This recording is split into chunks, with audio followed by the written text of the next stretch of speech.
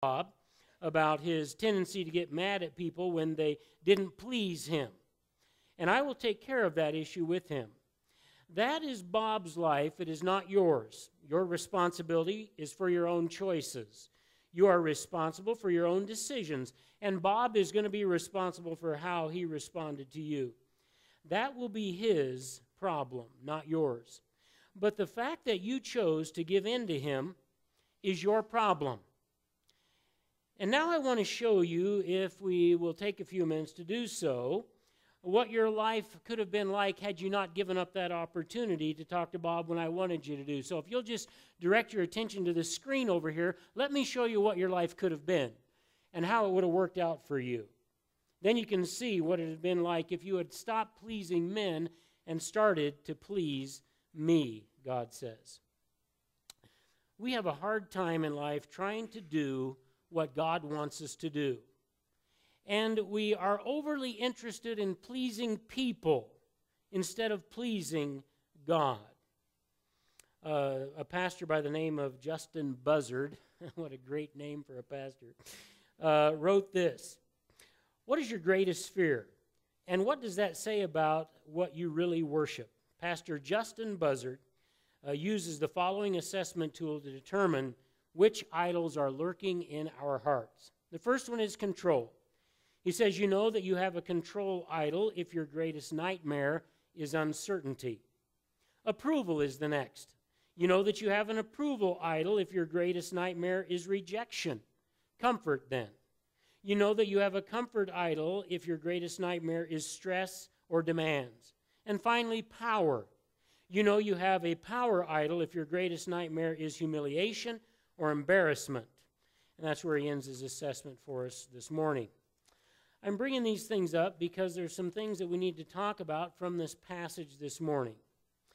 People-pleasing pulls us away from what God wants us to be and what God wants us to do. And it can be a friend that pulls you away. It can be an enemy that pulls you away. It can be a family member. And that's usually where it's the toughest, who pulls you away from your devotion to Christ and pleasing him. We would rather face the rejection of God, apparently, than we would the rejection of man. This is a real problem with a host of today's preachers as well. They are bent on tickling the ears of their audience, just like it was predicted in 2 Timothy chapter 4, verse 3, that in the last days, the people of the church will gather, the people of the world in the church will gather people that they want to hear from, people that will say what they want to hear, instead of preaching the truth of God, as it stands written in the text. Today we will meet some professors of the law of God in the Old Testament who diligently study the Scriptures, but who want to please their colleagues and look good to them in such a complete manner, in such a complete way, that they completely miss who Jesus Christ is. Now, understand what I just said. These are people who study the Word of God every single day. In the Old Testament days, most of the teachers of the law had it memorized. It was much easier than opening a scroll and finding the one that you needed. They would memorize the entire Word of God. They knew the Word of God. They knew the prophecies of Messiah, and yet they completely missed who Jesus Christ really was when he was standing right in front of them. Why? Because they were jealous of him, they were envious of him, and they were more intent on pleasing and looking good to their friends, their colleagues, than they were to the Son of the living God, the Messiah. And today there are many churches and church people who are reading the Bible and who have never found Jesus, the truth of who Jesus Christ is. And the reason they have never found him is because they don't really listen to the text. Let's now go to John chapter 5, verses 31 to 47 in your copy of the Word of God. There's a lot of scattered thoughts in this particular passage that are all woven together. We're going to handle most of them in an individual fashion and see how they fit together. So I'm reading from John chapter 5, and I want to read verses 31 down through the end of that passage. And here's what it says if you'll follow along. Jesus is still trying to prove to people who he is, and he still wants them to understand that they're missing who he is. And so here's what he says. If I alone testify about myself, my testimony is not true. There is another who testifies of me, and I know that the testimony which he gives about me is true. You have sent to John, and he has testified to the truth. Now, of course, that's John the Baptist, don't forget. But the testimony which I receive is not that from men, but I say these things so that you may be saved. He, that is John the Baptist, was the lamp that was burning and shining, and you were willing to rejoice for a while in his light. But the testimony which I have is greater than the testimony of John, for the works which the Father has given me to accomplish, their very works that I do testify about me, that the Father has sent me. And the Father who sent me has testified of me. You have neither heard his voice at any time, nor seen his form. Now that's a mouthful to say to a group of people who hear the word of God every day. That's their life. That's what they do. That's what the teachers of the law are always involved in. And Jesus has the audacity to say, the Father who sent me testifies of me in the very law that you're reading and memorizing, and you have never heard the voice of the Father. You do not, going on in verse 38, you do not have his word abiding in you. What does he mean? The word is in their heart. They can spew it out at any moment. They've got it there. They can use it. And Jesus is saying, no, it's not really in your heart. It might be in your mind, but it's not in your heart. It's not abiding in you. For you do not believe him who sent me. So apparently people can know the word of God and miss Jesus Christ. You search the scriptures because you think in them you have eternal life. It is these that testify about me. Verse 40. And you are unwilling to come to me so that you may have life. I do not receive glory from men, but I know you, that you do not have the love of God in yourselves. I have come in my Father's name, and you do not receive me. If another comes in his own name, you will receive him. How can you believe when you receive glory from one another, and you do not seek the glory that is from the one and only God? Do you think that I will accuse you before the Father? The one who accuses you is Moses. Now, that's the law that they know frontwards and backwards, inside and out, and they have it memorized. And they say, he is saying the one who wrote that book is going to be the one who testifies against you before you end up in hell. He goes on to say, in whom you have set your hope. For if you believed Moses, you would believe me, for he wrote about me. But if you do not believe his writings, how will you believe my words? And the answer is they won't, if they don't believe the writings of Moses, the one that they pretend to follow. Now, we need to look at verses 31 and 32 together. This is where Jesus is still trying to testify about the fact that he is the Son of the living God. And we learned there that it is God the Father who is testifying to the truth about Jesus and not Jesus himself. He wants them to understand the Father in heaven is the one who is testifying about who I am and what I am. And he says, I'm not really the one that's even doing that. Ultimately, it comes from the Father.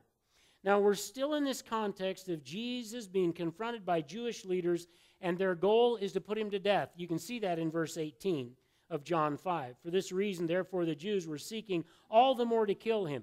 And they've even admitted that they want to kill him. He knows they want to put him to death, and he's still trying to defend for them who he really is. What we have here today is part of his defense for that. There are two main understandings that scholars have on these two verses. Some believe that Jesus means that his sole testimony of himself would be inadmissible in a Jewish court among the elders because it would violate Deuteronomy 19:15. In Deuteronomy 19:15, it says, let every fact be established on the evidence of 2 or 3 witnesses. And he means eyewitnesses. So some people think, well, Jesus is saying, if I testify of myself, I don't have anybody else testifying, I don't have 2 or 3, and therefore my testimony would be inadmissible. That's what some people think. So if Jesus says, I testify about myself alone, then my testimony would not be true. But the point is, he does not testify by himself. It is also a statement about the false messiahs that have testified about themselves, like that's in verse 43. I come in my Father's name, and you do not receive me. If another comes in his own name, you will receive him. Jesus wants to know, why is it everybody comes along and claims something, you fall head over heels for them. I come and I give you evidence and I tell you the truth, and you don't believe me. Secondly, some scholars believe that all Jesus is saying is that his testimony is not from himself. Not that he can't testify of himself, but that it is from the Father. And as such, it is infinitely valuable. He is not the one who is doing it ultimately. He is not doing it on his own accord ultimately, but he is doing what the Father told him to do and saying what the Father told him to say.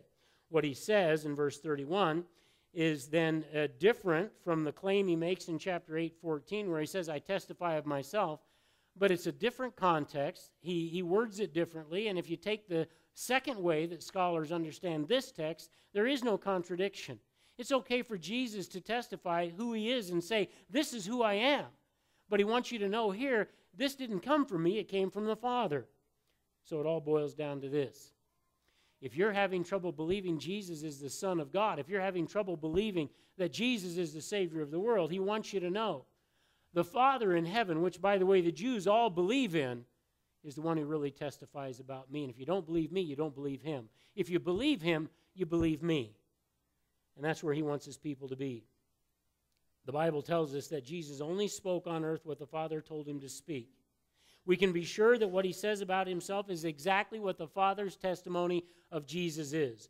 In John chapter 3, verse 34, Jesus says, what I hear from the Father, that's what I tell you. So his testimony is true because it comes from the Father. The Father witnesses to the truth about Jesus, and Jesus also witnesses. Both eyewitnesses both meet Deuteronomy 19:15 and that validation there. Then he talks a little bit about the witness of John the Baptist in verses 33 and 34. Jesus knows that they sent a delegation to John the Baptist to find out what the truth was. And when they went in John chapter 1, they said, hey, are you the Messiah? John says, I'm not the Messiah. Are you the prophet that Moses said was coming? He said, I'm not the prophet. I'm just one who is crying in the wilderness to make ready the way of the true prophet, of the true Messiah. That's who I am, and that's who you're looking for. We learn here that the believer's testimony is valid. John's testimony is valid. It's just not what Jesus relies upon for who he is. Jesus relies on the Father. John the Baptist testified what the Father told him to say about Jesus. Jesus is who he says he is. And that truth comes from the Father, and there is no higher witness than God. And he got that witness to John the Baptist, and he got that witness to Jesus Christ and to the Holy Spirit and to the believers on earth of who he was, and they listened and they became believers. However, there are others who testify about him, like the man the religious leaders sent to John to find out who he was. John admitted his ministerial call, but clearly put to rest any notion that he might be the Messiah. John was a witness for the Messiah, and he pointed people to Jesus, the one who was coming after him. The Father's goal in sending John was that the people would trust John's testimony and that they would come to faith in Christ. John was not the light, but a lamp that burned brightly, and in fact, temporarily, the people rejoiced in the light that he shined. Now, I believe that there is an Old Testament passage that prophesies about John the Baptist and the light. And if you want to turn there with me to Psalm 132, I want to read in the middle of that prophecy what I believe and others believe is about John the Baptist and what he would do. I want to start in verse 16. It says, her priests, speaking of Israel's priests, also I will clothe with salvation, and her godly ones will sing aloud for joy. There I will cause the horn of David to spring forth. That would be the ruler of David. That would be Jesus. I have prepared a lamp for mine anointed. I prepared a lamp for mine anointed. I think he's talking about John the Baptist, who claimed to be the lamp that would light the way for the Messiah, the true light of the world. But as we know it from the New Testament, the people as a whole did not respond to John's witness the way they should have as a nation and repented of their sins. It is always dangerous not to accept the faithful witnesses of the people that God appoints to witness to his word. Let's move on to verse 36. Witnesses of works. So we've talked about God witnessing to who Jesus Christ is. We've talked about John the Baptist also witnessing to the truth of who Jesus Christ is. Jesus says there's yet another testimony in verse 36. But the testimony which I have is greater than the testimony of John. The works which the Father has given me to accomplish, the very works that I do, testify about me, that the Father has sent me. So the Father says he's the real thing. Jesus is joining in that, obviously. John the Baptist said he's the real thing. And the works that he does also testify that he is who he says he is. And he's doing what God told him to do. We learned there that even a greater witness than John are the works that Jesus performed from the Father. Have you ever noticed that the great man, John the Baptist, one of the greatest prophets that ever lived on planet Earth, who gave up his life for the testimony that he gave to Jesus Christ, who walked the same roads that Jesus walked, whose whole life was about him, never did one single powerful, miraculous miracle. Not one. Never. If you look at John 10:41, it says, "Many came to him and were saying, while John performed no sign, yet everything John said about this man was true." Isn't that amazing? That one of the greatest witnesses that ever walked planet Earth about King Jesus was a man who merely spoke what God told him to speak. Never did a miraculous sign miracle. Never did anything miraculous. Not one sign.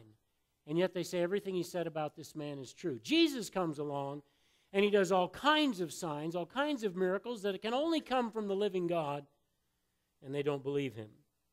Jesus did great and miraculous things by the power of God. This, along with his sterling character, was a greater witness than John was to his deity. Jesus told the truth and witnessed to his authority and power by his mighty deeds. It says that in John 21:25.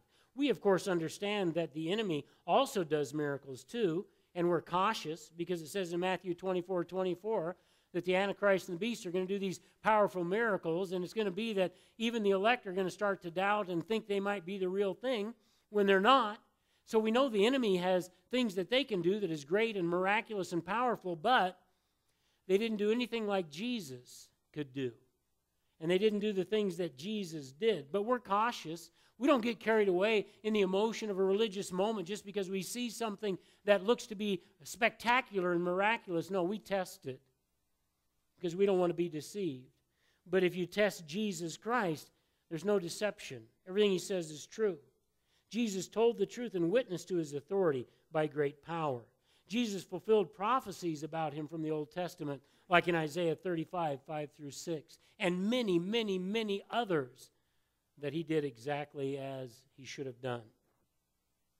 What a person does must be congruent with what the person says. What a person does must be in line with what a person says. Years ago, Major Ospovich, an Air Force pilot for the former USSR, planned that day to give a talk at his children's school, and his talk was going to be about peace. But he would need time off during the day to give his talk at the school, so he volunteered for night duty. And that's how Major Ospovich found himself patrolling the skies over the eastern regions of the Soviet Union on September the 1st, 1983. That was the night that Korean Airlines flight KE-007 strayed innocently into Soviet airspace. Soon the Soviet pilot, Major Ospovich, was caught in a series of blunders and misinformation. In the end, Major Ospovich followed orders that he was given, and he shot down the unidentified aircraft. The actions of an Air Force major who was preparing to talk about peace plummeted 240 passengers to their deaths and sparked an international incident that pushed world powers to a standoff. Our talk is important, but our actions carry more weight. What a person does must be congruent with what a person says. And I'm going to drag that into the next section, and we're going to talk about how that also needs to be us. Jesus, what he said, perfectly matched what he did. I just wonder, what you say on Sundays, in Sunday school class, what you think in church, what you say to people at potlucks, what you say at Bible study, does that match what you do Monday morning? According to the studies they've done on the church, they say it doesn't. They say that we don't live any differently than the world throughout the week. That should not be said of us. Verses 37 to 38. And the Father who sent me, he has testified of me. And you have not heard his voice at any time, nor have you seen his form. By the way, Jesus has heard and he has seen. You do not have his word abiding in you because you don't believe that he sent me. The opponents of Jesus, though religious, are not born-again believers. Did you know you could be religious and not be born again? Did you know you could know the Word of God and not know Jesus? Did you know that you can say the right things and do the right prayers so that others marvel at your spirituality and you don't have any? Jesus levels 3 accusations against the religious leaders of his day. Number 1, they do not hear the voice of Jesus. Not at all. I want to read to you something from Fortune magazine that was written in January. It's called Hearing the Voice of God. This is not a believer saying this, but it says in Fortune magazine, so long as the church pretends or assumes to preach absolute values, but actually preaches relative and secondary values, it will merely hasten the process of disintegration, I mean of the church. We are asked to turn to the church for our enlightenment, but when we do so, we find that the voice of the church is not inspired. The voice of the church today, we find, is the echo of our own voices. When we consult the church, we hear only what we ourselves have said. There is only one way out of this spiral, and the way out is the sound of a voice. Not our voice, but the voice coming from something beyond ourselves, in the existence of which we cannot disbelieve. It is the duty, it is the duty of the pastors to hear his voice and to cause us to hear it and to tell us what it says. Does that sound like the church today in America? I forgot to mention, this came out of Fortune magazine, January 1940. Where are we today? Secondly, he says against his opponent, they have not seen God. Thirdly, he says, they do not have his word abiding in their hearts. Apparently, you can study God's word and yet not know him. We must be guided in life by the word, which abides within, which is implanted on our hearts, James says. And we need to listen to that word and let it get into our life. And Jesus said, you haven't heard the Father, you haven't seen the Father's form. And then he talks about the fact that the word of God is not in them. Wait a minute. You pick a verse, ask them what it says in Psalm 13:3. They've got it. Ask them what Genesis chapter 49 is about. They can rattle it off. But they've never heard God. They've never seen God. And it's not in their hearts. You can have Bible study every day. You can pray every day and not know who Jesus Christ is. You can walk the walk in front of other people, but in reality it's not there because you haven't heard, you have not seen, and it does not abide in you. The Word of God cannot be in the heart of those who don't believe him. It cannot be. The last section, 39 to 47. And this is really where I drew from our introduction and what we want to camp on just a little bit and apply to ourselves. And the Father you search the Scriptures because you think that in them you have eternal life. It is these that testify about me. You want to find eternal life in the Old Testament? Find Jesus there. He says it's there. It's what Moses talked about. And you are unwilling to come to me so that you may have life. You think you have it, but you don't. And then he says, I do not receive glory from men, but I know you, that you do not have the love of God in yourselves. See, if I have the love of God in me, I'm going to seek the glory of God. I'm not going to care what men think. He says, I have come in my Father's name, and you do not receive me. If another comes in his own name, you will receive him. Then he says, how can you believe when you receive glory from one another and do not seek the glory that is from the one and only God. See, I think there has to be in everyone's life who comes to Christ a time when they snip away all the emotional connections and what other people think about them and say, I don't care what you think. I don't care where you think I'm going, but I'm going to follow Jesus. I'm going to make him number one in my life. I'm not going to care anymore what you think about my Jesus or what you think about me. Call me a Jesus freak if you want to. Call me a nut. Call me crazy. But that doesn't matter to me. What matters to me is what matters to God. And that's where Jesus is trying to take you. See, if I'm focusing on what people want and what people think as a pastor, I probably don't know Jesus. I'm certainly not going to tell you the truth. I'm going to tell you what you want to hear. I'm going to placate you in your sin. I'm going to say, that's okay. Everybody's a sinner. Don't worry about it. You don't have to get right with God. God just wants to make you rich and healthy and wealthy and have a happy life. That's all he cares about. There is no hell. There is no judgment. Everybody gets to go. And that's the message of the church today.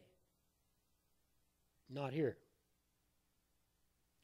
The religious leaders thought they could keep the law and be saved. In fact, one of their famous rabbis, Rabbi Hillel, is quoted by Dr. Carson saying this: Hillel affirms that the more study of the law, the more life. And if a man gains for himself the words of the law, he has gained for himself the words of life to come. That's Hillel. He's wrong. These men did study the word, but they never met God.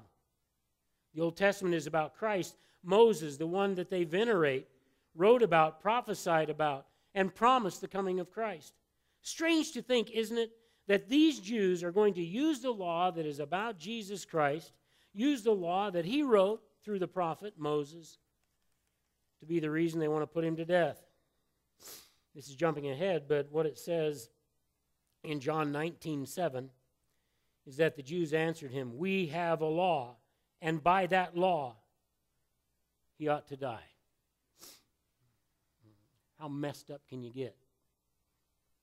Well, that's what happens when people who don't know Jesus Christ have the Word of God in their mouth. It makes no sense. They readily receive false messiahs. But when one comes who Moses spoke about, they don't get it. Why do they reject him? Why can't they see?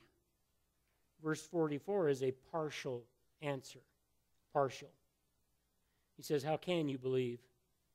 When you're all about the glory of your compadres, your peers, the people that dwell in the circles you dwell in, and you do not seek the glory that is from God. See, you can't please people and at the same time please God.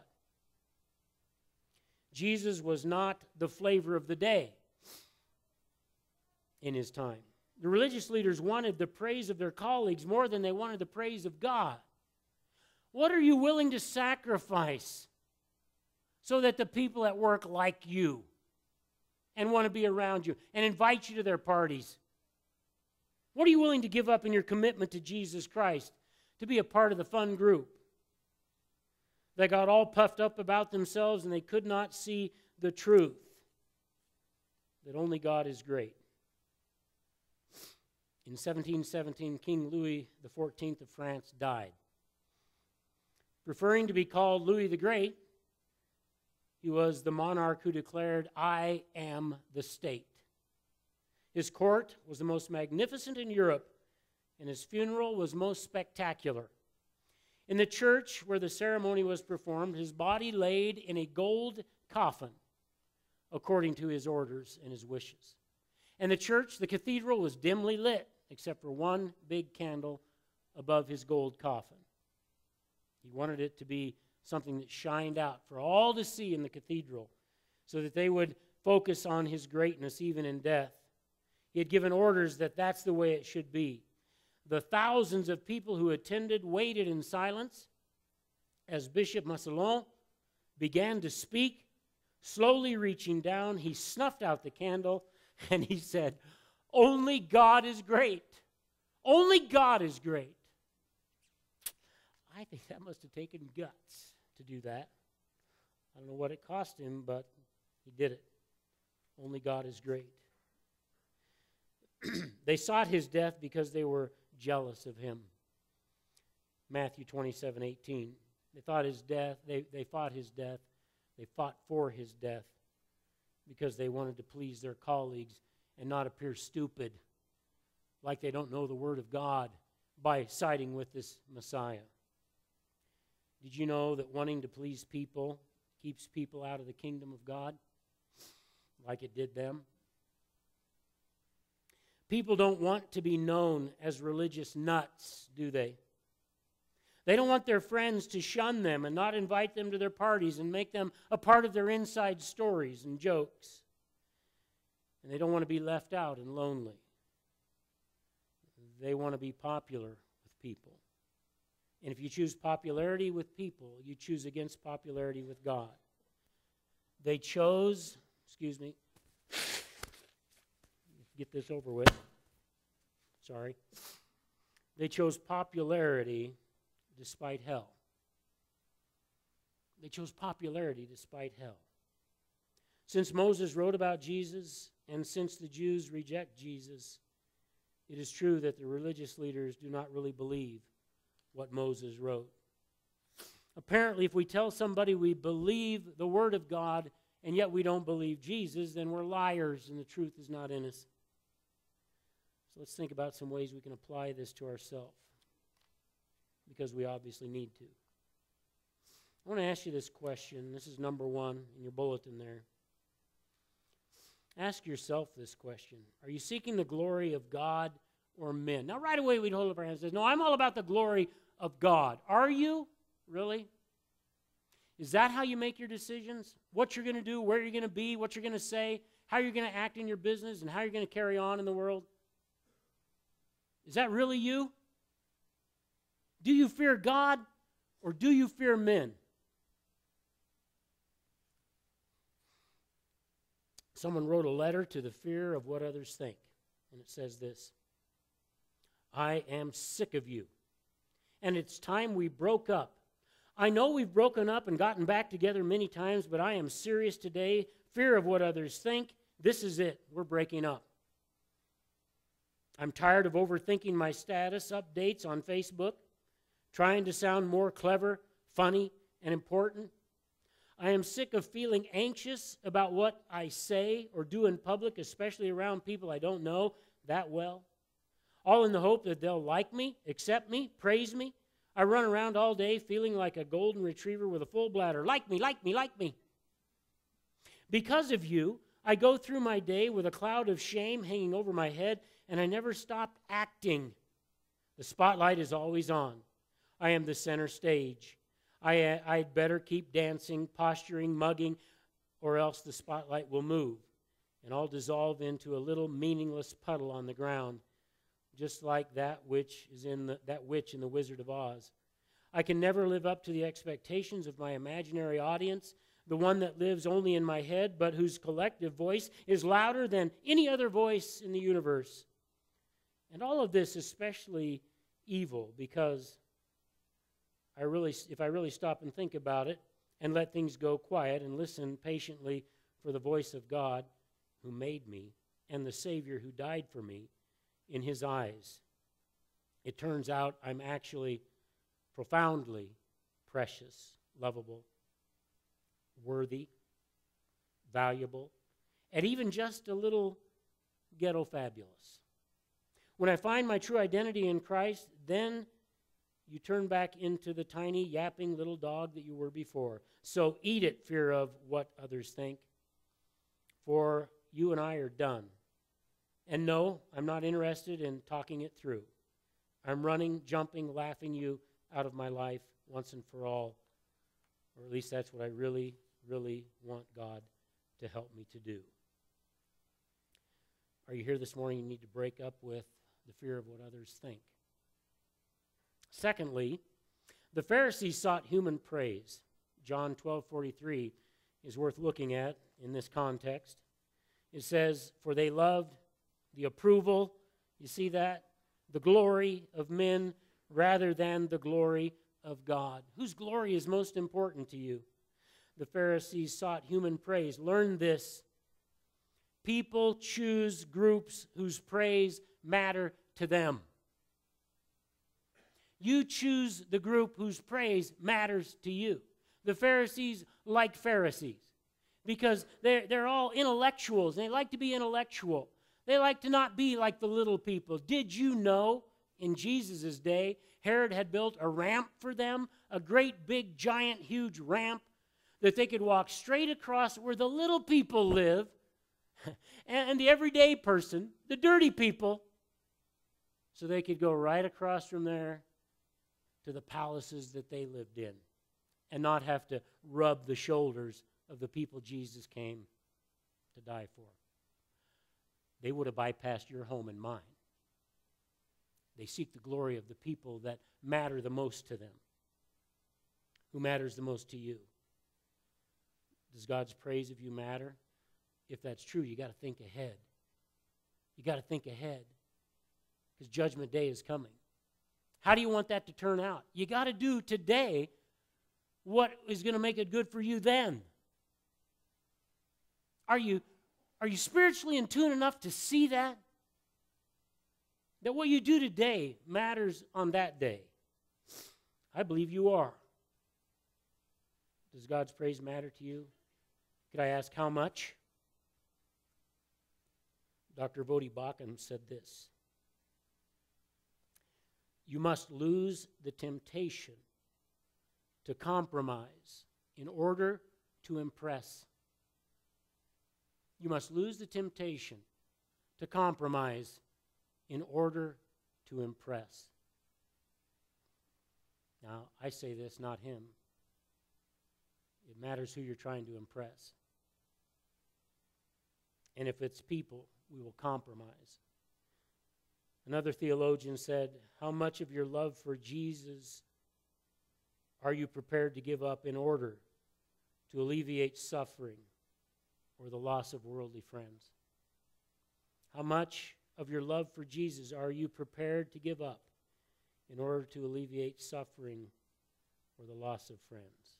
And finally, this. These folks agonized over Scripture, and still they managed to miss Jesus. Just because you read the Word of God does not mean you know, or does not mean that you know, Let me try that again. As Greg Holman would say, I can do better than that. Just because you know the Word of God does not mean you know the God who wrote it.